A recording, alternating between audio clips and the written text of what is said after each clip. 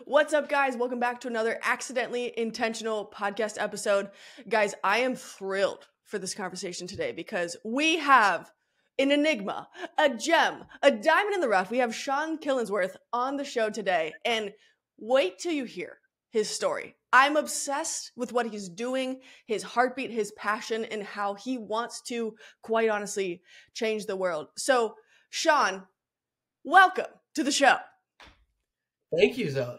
Good to see you. Good to meet you. Yes. Happy to be here. I know, but now we're friends just like that. We were chatting it up a little bit before we started recording, and I was like, let's just let everyone else hear our banter live. So, Sean, I heard about you because you were on a 1,000 Hours Outside podcast, and you have a fascinating story. And so I want you to kind of give people a quick little summary of who you are, what you do, and what brought you to this moment right now.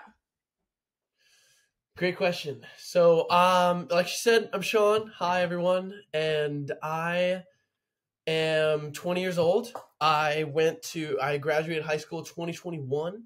And when I went to high school, I was all excited for friends and dates and flyers in the hallway for parties and like Halloween parties, all the keg stands, stuff like that. Like, late night adventures, stuff like these. And when I got to high school, I experienced a lot of Snapchat, a lot of group chats, a lot of Instagram, a lot of texting, and a lot less of in-person, going on adventures, meeting people, talking. People were more reserved and more attached to their phones than I ever thought was going to happen. And I felt robbed after watching all these 80s movies going into high school, excited for 16 Candles and Pretty in Pink and all this stuff.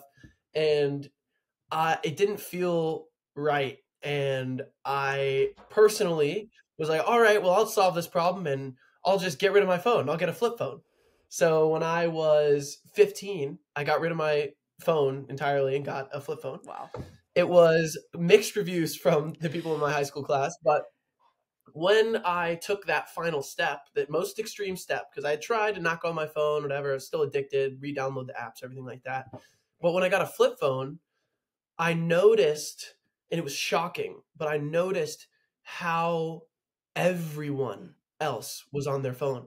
When I didn't have a phone to turn to and I had no social media presence and I wasn't participating at all, it really showed how constantly people were on their phones at my school. Like I would walk in the morning, everyone would be walking on their phone, everybody's sitting down on their phone. I'd be waiting for class to start, everybody would be on their phone, and I would be looking up the whole day.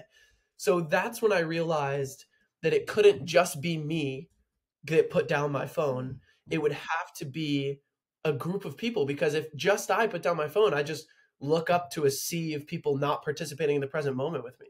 So that's why I started the Reconnect Movement, because I realized it has to be a movement of parents, of high schoolers, of college kids, all putting down their phones together to enjoy socializing in the moment without the distraction of our phones. It's beautiful. And this entire conversation we're going to have today, Sean, is about our relationship with our phones and screen time and social media and isolation. And I kind of want to dig into and let people feel what you're feeling when you enter high school. You get your flip phone because you're trying to be proactive, right? You're like, I know what I'm going to do. I'm going to help myself first, and I'm going to have the discipline and know that I don't need it. And then you walk in and you're in a wasteland, as you call it. What are you feeling in that moment? Are you scared? Like, is this becoming a really frightening thing that you're seeing? And you're like, I actually have never felt more alone. Like, take us to that moment. Man, yeah, no, it was dark for a while, and it was definitely worse before it got better. I went into school because I was like, I solved this, I figured it out, I got a flip phone, like I took all the steps that I could for my own personal control over myself. Sure. So I just was like, I can't wait to live my 80s dream at school now. And then it was mainly depression, because I realized that it was out of my hands. And I saw, because the way that I looked at it in that moment, when I got my flip phone thinking I fixed the problem, and then I went and saw the real problem, Mm. I was just sad. And it wasn't because I didn't think I could fix it, which is, I'm crazy. So I saw that and I was like, I can fix this. I will fix this. I'm going to start a movement. It's all going to be different. You'll see. Yeah. That was my first thought, but still past that, because I knew that was going to be 5-8 years away in my gut. And so really, I just was mourning the fact that my high school was going to be like this, because I was my freshman year, I was going into high school, and that was, I just, there was nothing I could do about it then. And you only get high school once, Yeah. you know, years I'm going to be out of high school. It's going to be the same. Yeah. So it was definitely worse before it got better, but not to discourage people from doing that or make it seem like it was all bad, because eventually through that, I found a friend group, and that friend group was essential for that time in my life, because it was so hard to meet new friends without Snapchat. It was so hard to meet and make new friends without Snapchat and Instagram that I found this friend group. We just hung out all the time, and they totally adopted my flip phone thing. They didn't care. And one of the cool things that I saw from being a leader and getting a flip phone was, in this friend group, they all used to text each other, and it was all, a pain, and it takes time and no one responds. I just called everybody. I never texted. I couldn't text on a flip phone, so I just called everybody. And slowly the culture of the friend group moved to everyone was constantly calling each other, and it was always calling changed the culture of our friend group, and it was nice. And then eventually senior year, I met a whole group that were all about the Reconnect ideology, that were barely took videos on their phone, were always off their phone when we hung out. We got to have parties together and play board games together, and I ended up getting that experience I wanted in the end. But it was, that first moment was very sad. Wow. Okay, there's so much to dig into in what you just said. And one thing I just want to call out that I love that you say on your Instagram page, and we could talk about your use with social media later, but you call yourself the reverse Mark Zuckerberg. And I think that's brilliant. Can you explain why you say that, and how, going through this dark time in high school, you actually in that moment had the awareness and the hope inside of you to say, I want to be part of the solution? Because I think that's rare. Yeah. Well, I think that my grand vision for the future is one reason I like to say to be honest, it was just a random joke I thought of one day. And I was like, that's kind of funny. I'll put that on my Instagram. It makes sense. But yeah. And I think one of the two things that mainly line it up are my grand vision for the future, which I believe that Reconnect and social media will be hand in hand one day, because a lot of people think my message is put down your phones, get rid of your phone, get a flip phone, delete social media. Social media is bad. Social media is this, that. But that's not my message. My message is actually that we just need balance with social media. Social media is the way of the future. We can spread all these widespread ideas to audiences like that. We don't need managers. We don't need big corporations. We ourselves, the people, can spread our message and our meaning to the world. That's a beautiful, amazing thing. And among many other amazing things of social media, we just aren't balancing it the same way that would help us have healthy human connection in our lives, specifically in our generation. So that's one of the things I think that I will be up with Mark Zuckerberg in a way, hand in hand with the balance of in-person real life connection and online digital connection. So that's one reason. And then another thing is, I started the movement and I called it the Reconnect Movement. And then eventually I realized, I was like, I need to get rid of the, and I need to just make it Reconnect Movement. And Facebook started out as the Facebook. Yeah. And they got and started Facebook. And then also my friends when he was coming up, he was super young, and he was in this tech space wearing pajama pants and sandals and t-shirts to these giant billion-dollar Silicon Valley meetings. Yeah. And everyone was like, who is this? And it set this whole trend. And my friends just make fun of my style sometimes for being lackadaisical or look like a homeless person, or like when I dress. So it was kind of like a combination of that. It just clicked in my head. I thought it was funny. Yeah, I love that. So let's unpack what Reconnect Movement does in colleges right now, so people have a framework for that. Sure. Yeah, of course. So what we are currently doing is starting clubs on college campuses through an inspired student that wants to have a phone-free community on their campus. And what that looks like is we have one club at Rollins right now. We have one club at UCF, University of Central Florida. And we are opening up 2 more clubs this spring at UF and FSU, so Florida State and University of Florida. And those are groups that get together every other week. We have events that they're not super grandiose, like we're going to go to Disney or we're going to do this.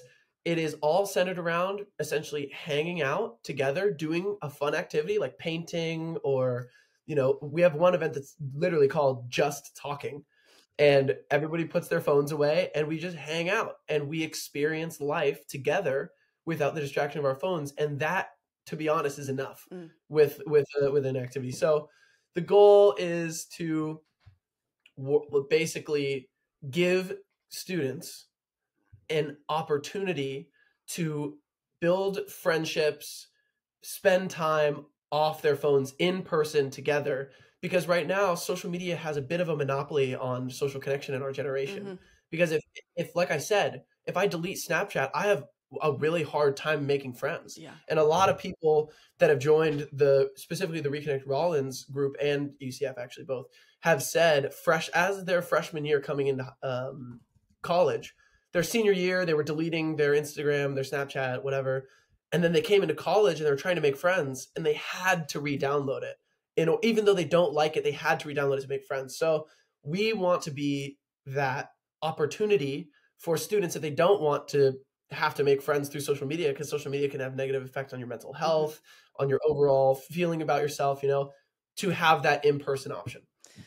Man, you're speaking my language. So I want to tell you about my college experience, because this was 10 years ago.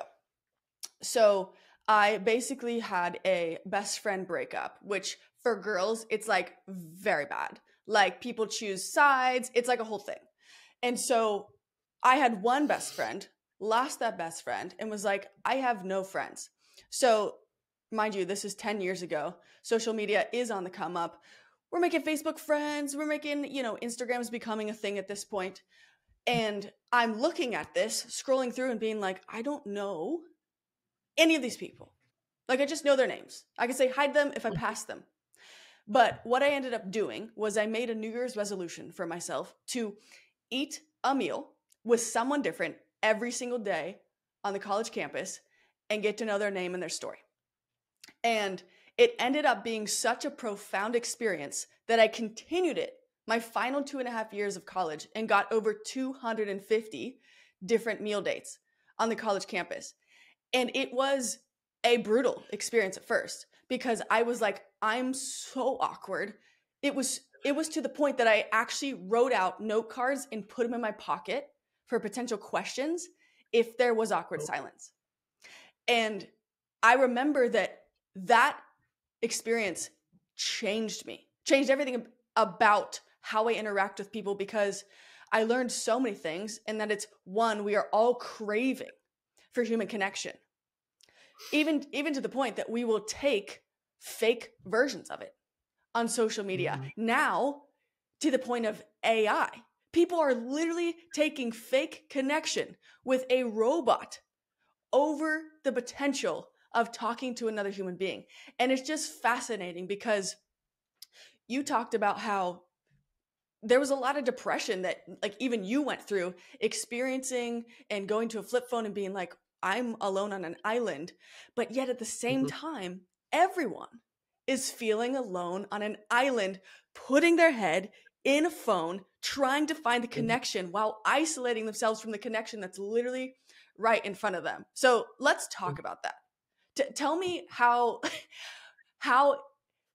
this interaction happens when you go on college campuses and you're like, hey, we're the phone free club.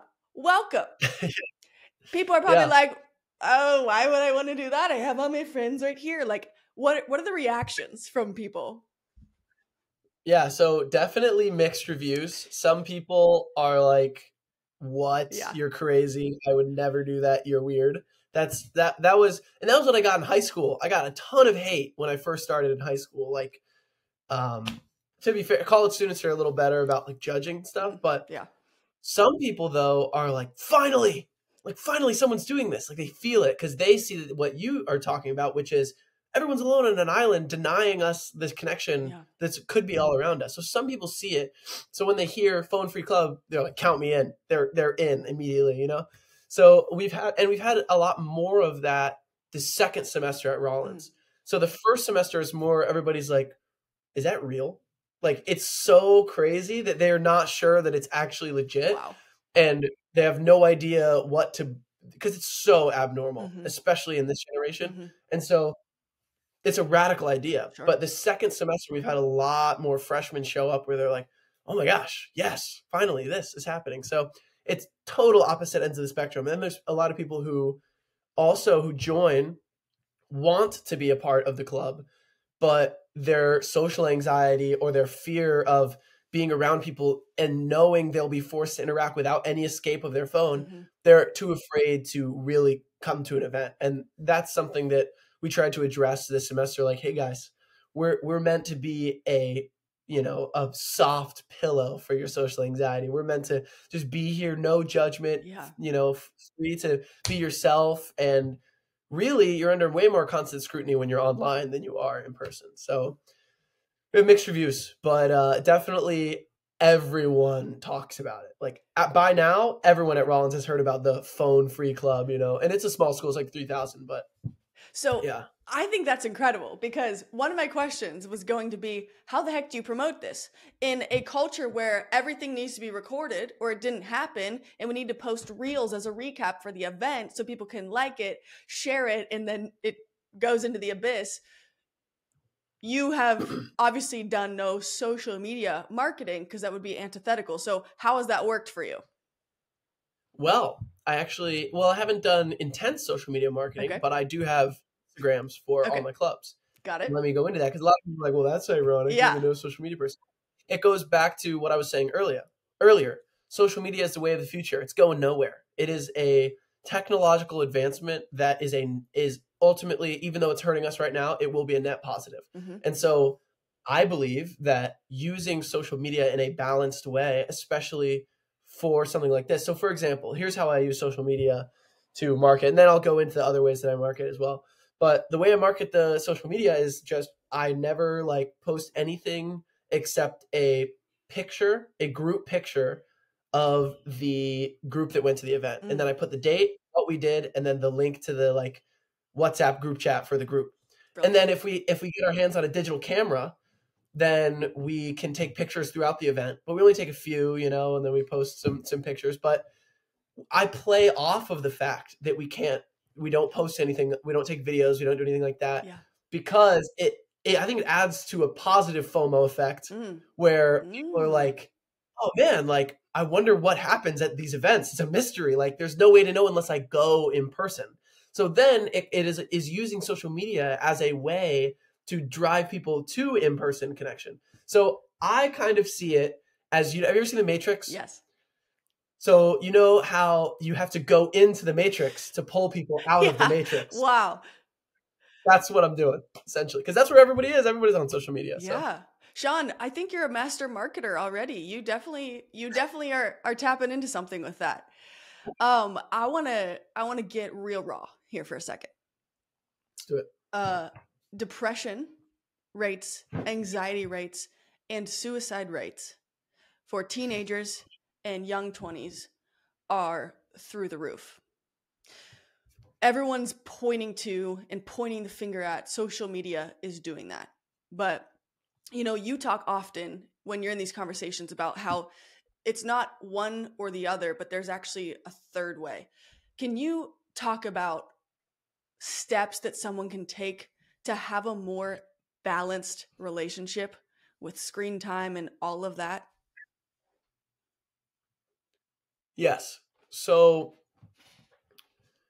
the key thing that I believe, the thing that I focus on, I think it's a mixture of all things that you just said, of social media, screen time, all these things, content addiction, social media addiction, all this stuff that are contributing to those mental health effects. And the thing that I mainly focus on is the environment that we live in, the social environment that is now normal, Yeah. of more online interaction than in-person interaction. And humans, like the biology of humans, are not designed for that in the slightest. Mm-hmm. And social media, so for example, social connection and human connection is a human need, like eating. Mm-hmm. Like we need to drink water, we need to eat food, and we need to have social connection. We all learned that during COVID. Yep. And we really felt that pressure during COVID. Not only being able to go on Zoom with our loved ones, that's insane. So that being said, it is crucial for our mental health to get that human connection. Yes. And right now, we as an entire society, especially as an entire generation, like you're saying, this age group is suffering so deeply with our mental health, is we as an entire generation have been tricked into thinking that, the interaction we get on this black box in our room alone is equivalent to the same thing as if we went and got a dinner date with one of our good friends. Yeah. We think that that's the same, or that itches that need, that human, deep-seated human need, evolutionary desire. Yeah. And so that being normal, it's basically like we're getting a constant drip of junk food instead of eating 3 nice meals a day. Mm-hmm. So, for example, like if someone eats McDonald's 5 times a day for 4 years, let's say in their developmental years, even, it's even worse for your health in your developmental years. Let's say you eat McDonald's straight for 4 years, or half your meals are McDonald's. Your health is going to suffer. And the thing is, like, there's people out there who think McDonald's is food. It's not, but certain people know, certain people don't. But with this, social media it's basically, you're putting food in your mouth in the form of social or whatever, but it's completely void of all nutrients. Right. Cheap calories. So you're basically, you're not satiating that real human need for hunger or like nutrients, because the reason you're hungry is to put nutrients in your body and your muscles and your organs to live. And but when you use this weird capitalistic version of food, or this weird capitalistic version of socializing that's really just there to addict you, keep your presence on there to make money off of your eyes. Like when you are constantly consuming that, it's not good for your health, and you're like distracting yourself from the real need, but not truly getting the nutrients you need. So I think that is a real big part of why our social or our mental health is suffering so much, because we think that we're so connected, and we look on paper and we're like, we're supposed to be connected, but I feel so lonely, it's not even funny. I feel like I know no one knows me. I never, am really with anybody. And so that, I think, is what is torturing our isolation and our connectedness and our depression. And then the constant comparison, it's all kind of in this soup. But I think that's a big thing, is we don't know that it's happening to us or why it's happening to us, because we think we're eating, but we're not getting full, So I think that's one of the main reasons. But sorry, your question was about fixing that. So how can you regulate this thing that we've been addicted to by all these corporations, right? Like we didn't ask for this content, social media addiction, it just is given to us. Right.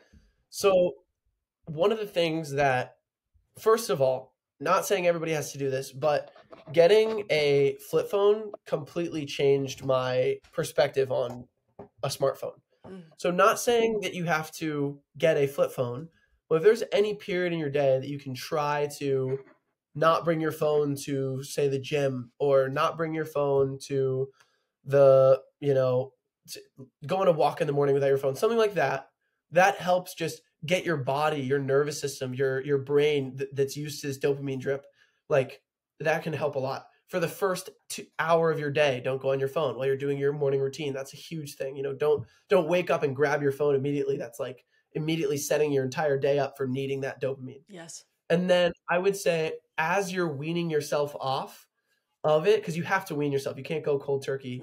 You can, but it doesn't work as well. Yeah. I would say first step, turn off notifications. So that shifts from a buzz in your pocket putting you on your phone because you can't help but, pick it up after you get the buzz, to then you choose when you want to engage in social media, at least. You never get notified about it. You go on it when you want to go on it.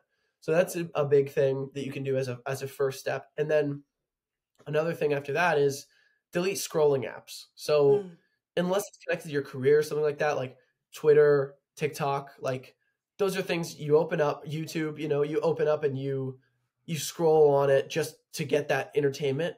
Try deleting it for a little while. See how that goes for you, because that's just mindless time you're wasting, Yeah. And then after that, you can move into things like trying to not go on your phone for a whole day. You run into a lot of problems with that because you need your phone for a menu, or you need your phone for two-factor authentication, or you need it. But just experiment for yourself in that way. But those easy steps are a good way to start. Wow. You brought up things that I didn't even think of, the two-factor authentication. And we become so accustomed to being able to be available to anyone at a moment's notice that I even, for instance, I knew you were coming on. And so this week I've been practicing pulling myself further away from my phone. I put my phone and my charger in a separate room now and went to bed. And I literally went to bed and I was like, but what if someone calls and there's an emergency in the middle of the night? That was my thought. No one's ever called for an emergency in the middle of the night before. But I'm like, now that it's removed, I'm creating all these like anxious spin-up scenarios of like, what can happen? I'm like, dang, this thing has control over me, not the opposite. And so it was really convicting. And definitely something I need to continue working on. Do you still have a flip phone? So I do. Okay. I don't. So I have an iPhone that I use on a day-to-day basis. Okay. For a few reasons, because it's not super. Now that I'm moving into adulthood, it's not super sustainable to have a flip phone, especially where I'm at, and just operating in society. So I because everybody has a phone and very few people are going to get a flip phone, and my message is not to eliminate them, but to learn how to live in congruence with our phones, if that makes sense. Yes. So because that's my message, I choose to practice having a smartphone and how to navigate it. So for example, I am super addicted to YouTube. And I am a little addicted to Instagram, but mostly YouTube is my main tech addiction. And so I use that as an experiment tool to not completely remove myself from everything society is experiencing. And also, I've grown up with it. YouTube is my YouTube is my TV. YouTube is my movies. YouTube is my, that's all growing up. That's my pop culture, basically. Yeah. So I want to learn, and I've been working on this for a long time, just kind of like I did the whole flip phone thing. For me, that's the easy way out. I want to learn how to work out my muscles of being in control of my phone. Wow. And that's what I'm trying to do, and then eventually teach that to other people. However, I do have a flip phone here that I got last week to practice different kinds of detoxes. So I'm going to eventually, once I get my curriculum together, my plan, my guide together, I'm going to figure out a plan for going on a 24-hour detox from my phone entirely. See what problems I run into, see what happens. Then I'm going to go on a 3-day detox, then a 7-day detox. Just see what happens. So that's my plan for that. So I technically have a flip phone, but I don't use it every day. Okay. No, I love that. But clearly you're trying to establish that it's not one crutch versus the other crutch. It's being able to walk 2 feet, to use the example, with both. So yeah, I think that's brilliant. I want to go to this phenomenon that has happened, especially for your generation, and I definitely have fallen prey to it as well. Everything needs to be recorded. Everything needs to be pictures taken. If there's no picture, there's no proof that it happened. Why do we have this desire to prove anything? What is this obsession with pushing content of ourselves out into the ether? So I think it's a conceptual battle. So for example, you get in your head that you get this idea that, oh, this ice cream would be so good. Like it would be so delicious. Like, if I got this cookies and cream, it would be so nice. You picture it in your head, you picture yourself eating it, then you eat it, and it's like, it's good, but then your stomach hurts afterwards, Yes, But yeah. we love that, like, we love that idea of eating it. It's like almost like that's where all the dopamine comes from. It doesn't even come from eating it. That's actually a scientific fact. You get more dopamine from thinking about eating the sugar before you actually eat it than you do when you're actually eating it. Isn't So that crazy? I think there's a little bit of that where we get in our heads, oh, this awesome thing is happening right in front of me. Like, how awesome would it be if I filmed it and then posted it and everybody else could see it? And we just think like, and then I'll remember it forever. And if I ever want to go back to it, I'll remember it, and and I'll have this video forever. And it's like this idea that like, I'll have it forever. Everyone else will get to see it and they'll experience how awesome this is. But really what happens is you end up taking yourself out of the moment so you don't enjoy it because you're filming it. Mm-hmm. And then when you actually film it, it doesn't look nearly as fun as it actually is to you.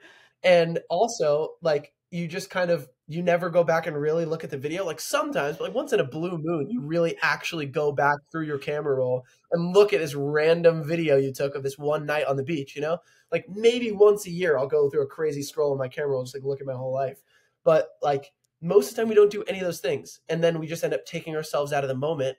And then it's also an addiction to having people approve of our lives. So that's a thing that we've gotten used to is, oh, look at how much fun I'm having, everybody, on my social media. Look how cool my life is. And then that person that watches that then finds themselves in another moment. They're like, well, they were having such a fun time. Let me show them how much fun I'm having. And so it's this chain reaction waterfall effect that we've had in our generation where now it's just totally normal that everyone has to put their lives on social media or they're not participating in life, because the way everybody's participating in life is by showing everybody else through social media. So if you're not, what are you doing?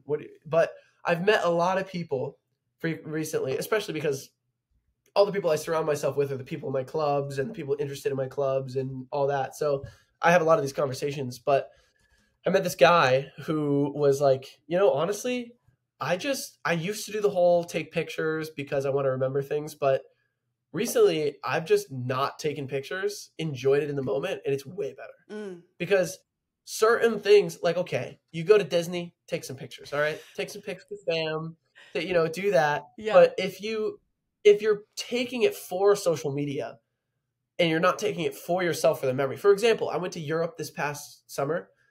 I took a ton of pictures the whole time, but I still haven't posted any of them on my social media. When normally, like, everybody that goes to Europe, they're like, oh, I can't wait to post this on Instagram. Look how cool I look. I'm in Italy or whatever. But I'm just like, I'm taking these for myself. Yeah. And that was the intention. It wasn't to take them to social media. So there is a shift in just living your life versus playing into the whole social media addiction. Because, you know, you find yourself scrolling through everybody's Snapchat story and they're all having fun doing these cool things. You're like, what am I doing? You know? And then that drives people to post on their stories. But yeah, I mean, everything that you're saying is so profound. And, you know, so I was just in Disney World last week, and the Happily Ever After show, which is an iconic fireworks show in Magic Kingdom, this struck a chord with me. And maybe it's because I was further back from the castle for the time this show. Whenever the show started, the amount of grown adults, I'm talking 40s, 50s, blocking my view, recording the 18-minute fireworks show in video. Oh. I mean, there were way less people without a phone up than there were otherwise.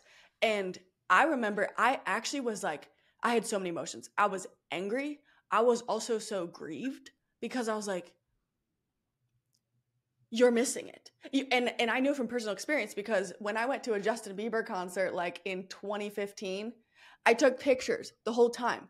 I don't remember a dang thing from that concert. And I was like, let that be my lesson. Never doing that again. But it's just this crazy concept of we really are missing the moment. And I have to give a shout out to my husband, who, when he listens to everything you just said, he will be shouting your praises, Sean, because he created a family rule for us, which is really such a good idea of anytime we go on a trip, let's not post about it until we return. Because if we're posting about it while it's happening, we're literally pulling ourselves out of the moment for somebody else to see, to give us what? A dopamine hit when the dopamine is all around us already? Like, it's so crazy. And it's I just want better for all of us. I think that's we both just want everything to be better for all of us. 100%. And there was this interesting phenomenon that I witnessed the other day, and I want to get your thoughts on this because I have my own approach. But I lead the host team at my church, and essentially what that means is we try and find who we believe are new guests that enter the church and try and have a conversation. The same way that someone who walks into your home, you want to know they're walking into your home so that they don't feel alone and they feel welcome, you know? So I saw someone leaning against a wall, texting like this, and just like had their head down. You could tell, super nervous. They don't really want to talk to anyone. So what did I do? I went up and talked to them. And my goal is pull them away from their phone. Not deliberately saying like, get off your phone, you know? But I went up and I said, hey, I like your sweater. Boom. Right as she was like, oh, thank you. I was like, my name's Zoe. What's your name? And then we start having a conversation from there. I know that everybody actually believes that they're awkward when it comes to interacting with strangers for the first time. What would your advice or your approach be if you're trying to have a conversation with someone new? You're not with your phone, therefore you're trying to experience the world, and someone is currently on their phone, but you want to try and have a conversation with them. What would you do? So there's a few things. There's a few things you can do. And I like that approach for sure, is just ignoring the fact that they're on their phone at all, and then just going up and be like, hi, like, what's that? Like, I love your compliment is a great strategy.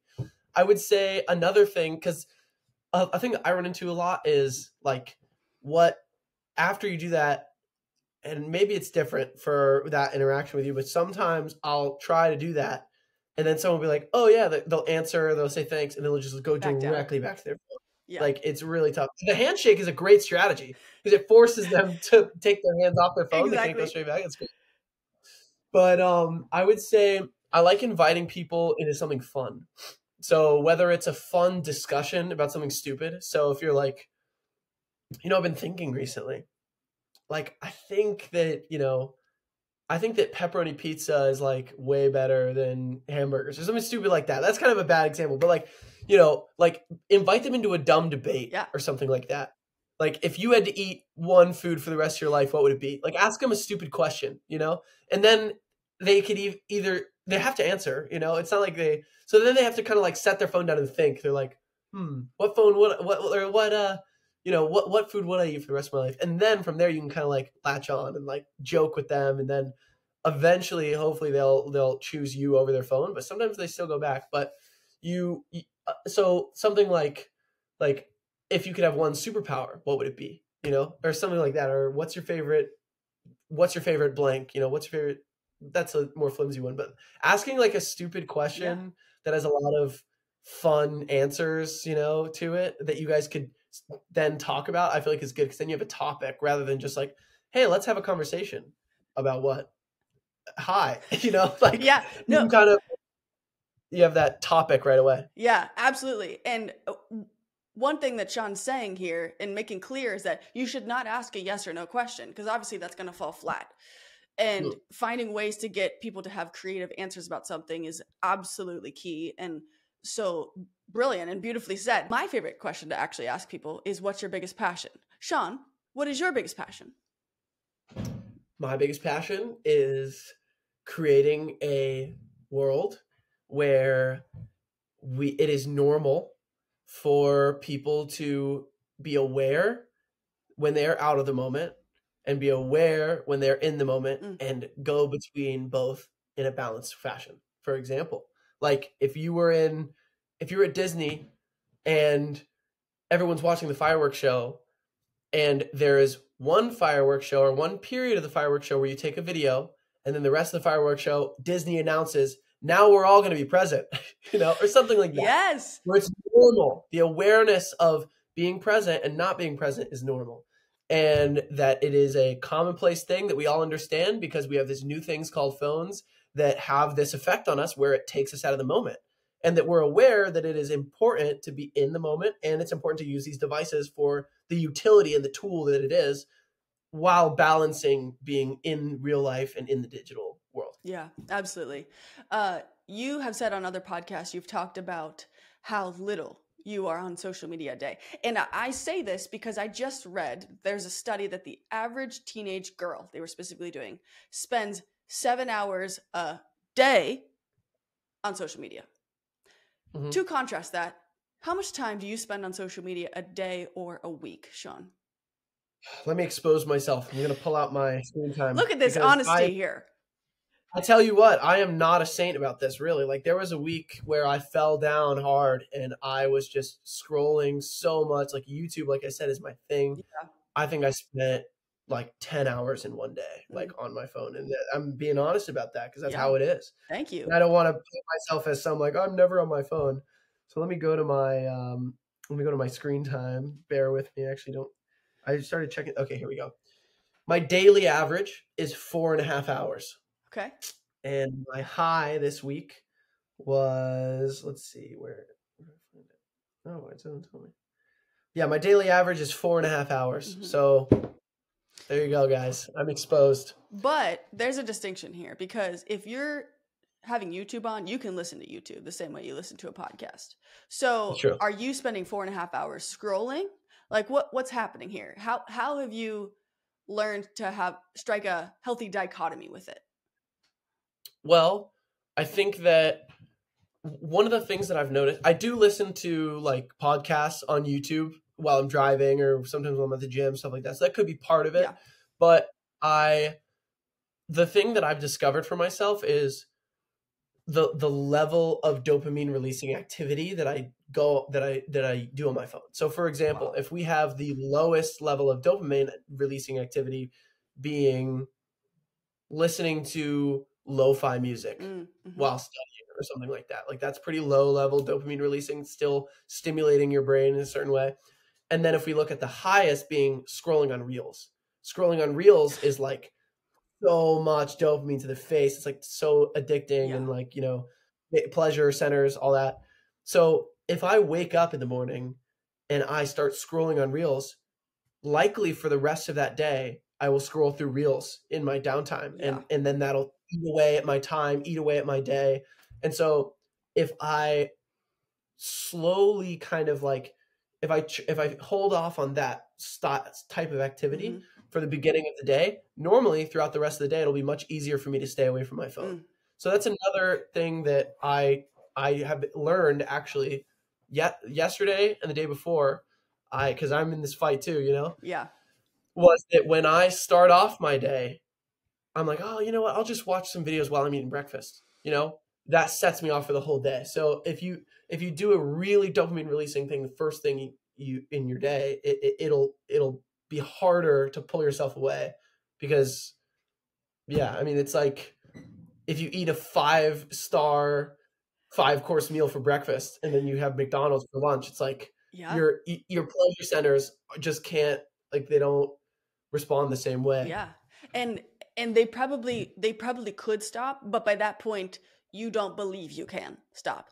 And everything that Sean's saying is actually rooted in science. Like Dr. Andrew Huberman talks about this and how it impacts your sleep. The blue light that comes off your eyes in the morning literally ruins your circadian rhythm for the following night. And he actually recommends don't touch your phone for the first 90 minutes after you wake up. And at that 90-minute mark, that's when you can start drinking coffee. If you're a coffee drinker, because that's when the caffeine actually works best, is once you've been up after getting direct sunlight in your eyes first thing in the morning. So yeah, I think that's extremely valuable insight there, Sean. And I want to make a distinction. Sean did not say he spends 4.5 hours on social media a day. He said 4.5 hours screen time. So I think that's an important distinction so that people aren't like, oh, so he's on for 5 hours a day? No, he's calling people that impacts the screen time, which I actually want to talk about next.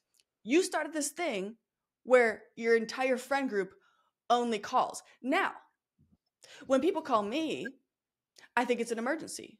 I think something's wrong. I don't know how I got this way because I also, being a millennial, I've experienced half my life where phone calls were normal. So how have you made this a thing in your friend group and offset that fear for people that is something wrong? Is it an emergency? Yeah. You have to do it.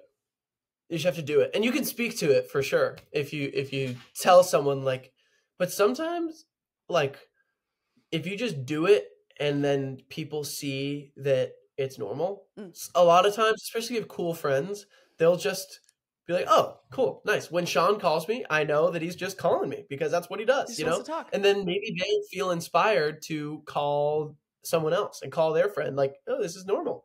So one of the things I used to do when I'm in this huge group chat with all my friends, so when we would be trying to play Ultimate Frisbee together or something like that, I would go through every single person in the group chat and I would just call everyone 1 or 2 times. Wow. like, hey, you coming to Ultimate Frisbee? Hey, you coming to Ultimate Frisbee? Like, everyone. I just give everyone a call. And so once I started doing that, people, like, first time, fewer people answered. Second time, more people answered. And it just kind of, people just get it. And then, so another thing that I do at all my club meetings is at the end of each meeting, especially the first meeting, it's an important thing to do, I encourage people. So I hand everybody their phones back. I give them the bag. They like grab their phones. And I say, all right, guys, last step of the meeting. Anyone that you met today that you really connected with, that you enjoyed, this is how we're going to stay connected. Because remember, this generation, our only experience of staying connected is Snapchat, social media, all this stuff. Yeah.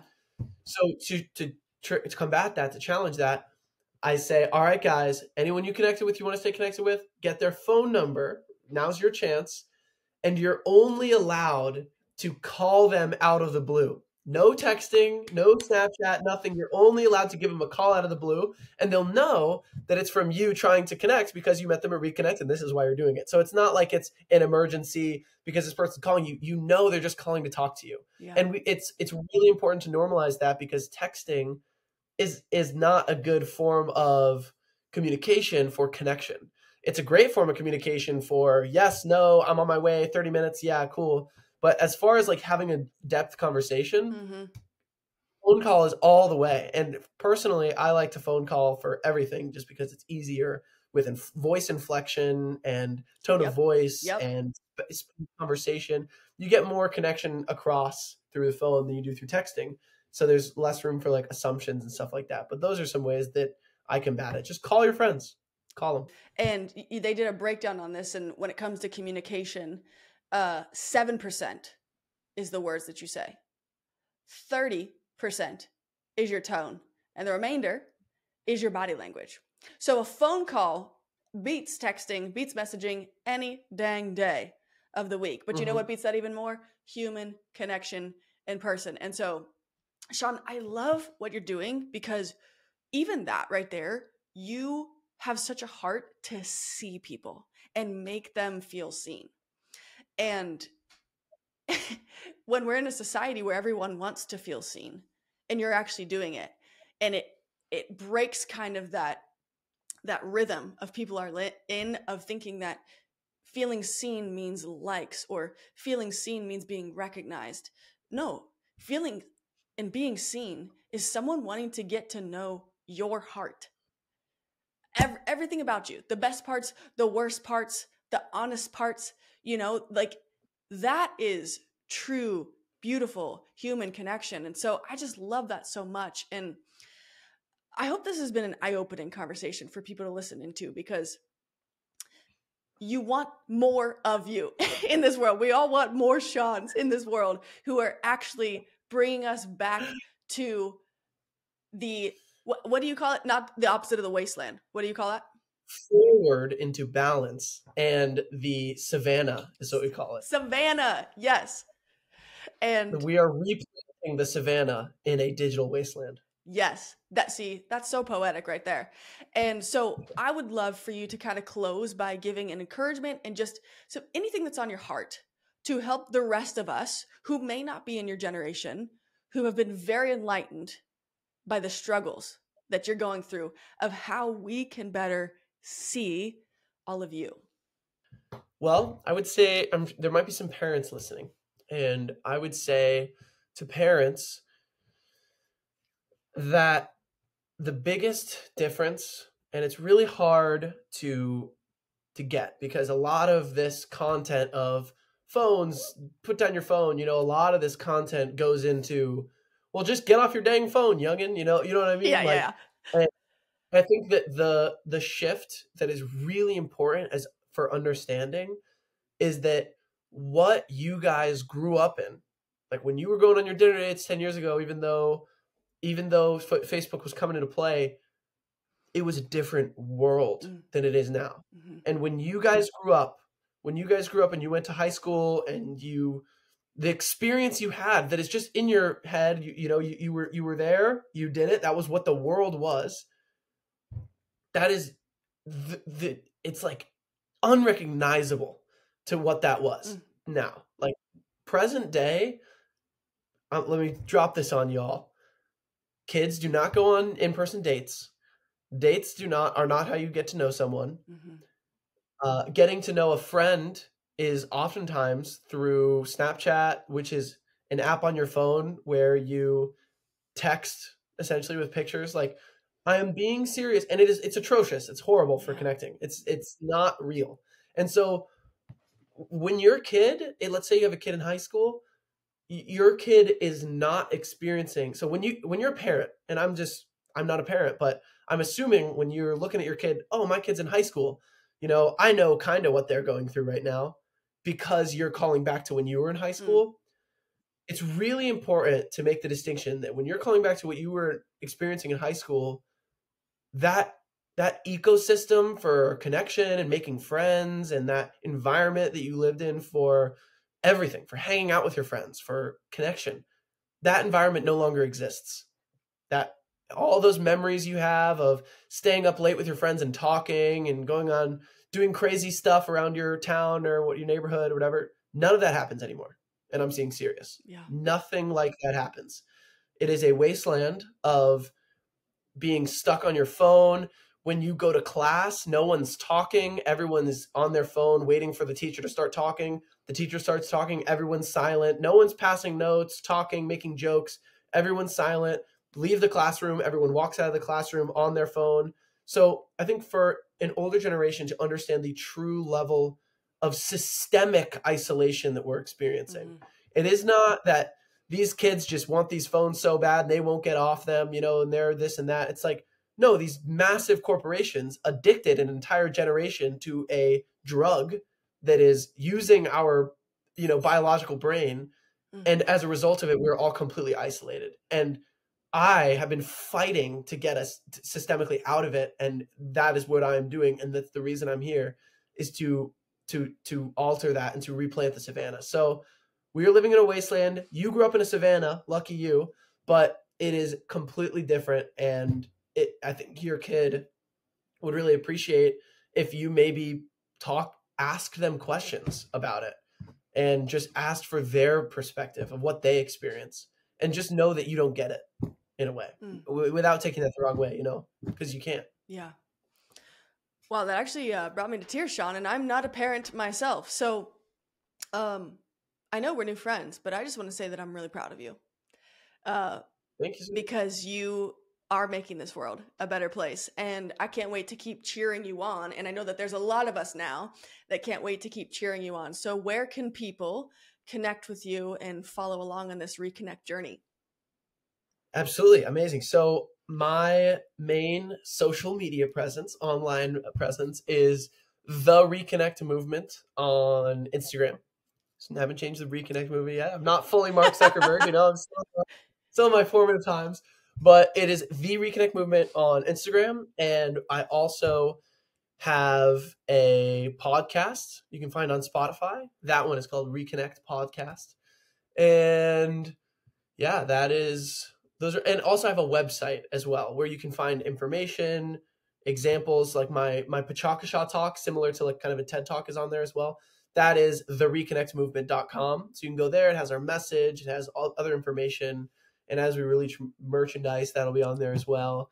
And yeah, those are my 3 spots. No, I love that. And first off, you guys have to listen to his talk. It literally is a TED level talk. And I told him before we started recording, I said, in the next 2 years, my friend, this is actually going to be a TED talk.